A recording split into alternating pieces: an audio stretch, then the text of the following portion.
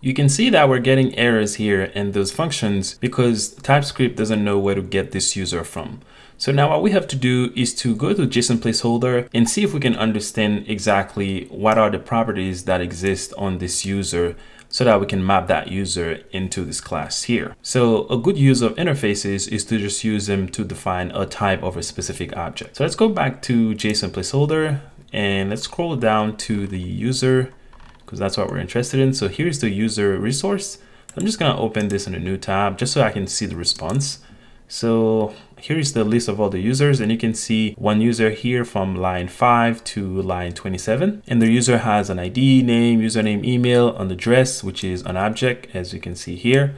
And this object contains another object. In this case, that's the geolocation, as you can see here. It's nested inside of the address, which is also an object for the user. And then we have a phone, website, and a company, which is also an object that, as you can see, that's defined here. So we need to map this data in our HTTP call so that we can deserialize it properly so that we can have intelligence whenever we get this data back.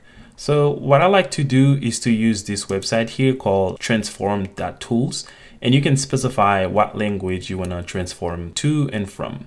So here, I'm just gonna copy this first user here, which defines the type of the user.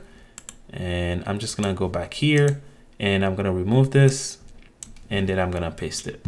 And if you look to the right, you can see that it defines all of the type for us and also the subtype, and it defines the user. In that case, it's setting it at root, but we can change that.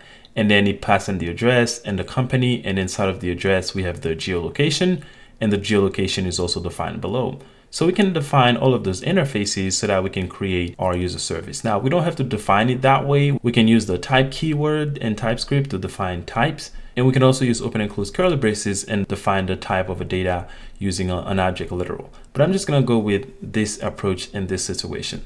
So what I also want you to see is the Angular CLI. You can use it to generate interface. As you can see here, you can just pass in ng generate interface, and then you pass in the name of the interface. So I'm going to use this command, and I'm just going to go ahead and copy it. And then I'm going to open my terminal.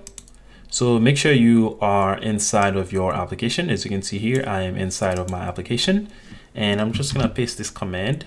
Oops, I didn't mean to do that.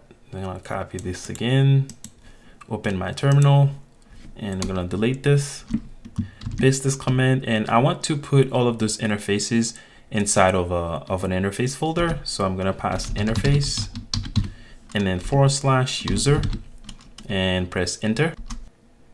So now I have this user interface, and also we need to define the other interfaces. So let's go back so that I can see what I'm doing here. So I'm going to shrink this a little bit.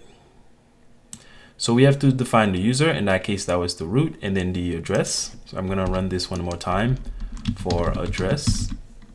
And I'm also going to do it for geo. I'm going to remove this geo. And I need to do it one more time for company. And I'm going to run that. All right, so now I have all my interfaces. So let's go back to the application. And let's expand this panel. And here's the interface folder. And I can extend it. You can see we have all of our classes in here. So what I can do is just copy the information that I got into those classes. So the first one is going to be the root. So let's go back to JSON. Let's see if we can put those side by side. So I have both of my windows side by side, and I'm just going to go ahead and copy everything over. So I'm just going to copy all of this and then paste it in for user. And I like to have the semicolon, so I'm going to put those in.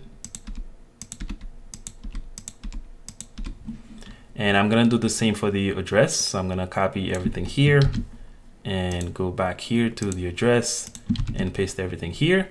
And I have to do the same for the geo. So I'm going to open the geo, copy everything for geo, paste it in there. And I need to do the last one, which is the company. So I'm going to copy everything here and paste it in the company. Again, I like to have the semicolon, but it's not required. I'm going to close that and do the same here. Close this. Now I have to import this, so I can just use the quick fix to import it. And I'm going to expand this because we don't need this anymore. Now I can go to users and import those classes or those interfaces. So I'm going to import this from the address. and import the company as well. All right, so now our user is defined. So this is the shape of our user. So all we have to do now is to import that user in this class, and we can use the quick fix to do that.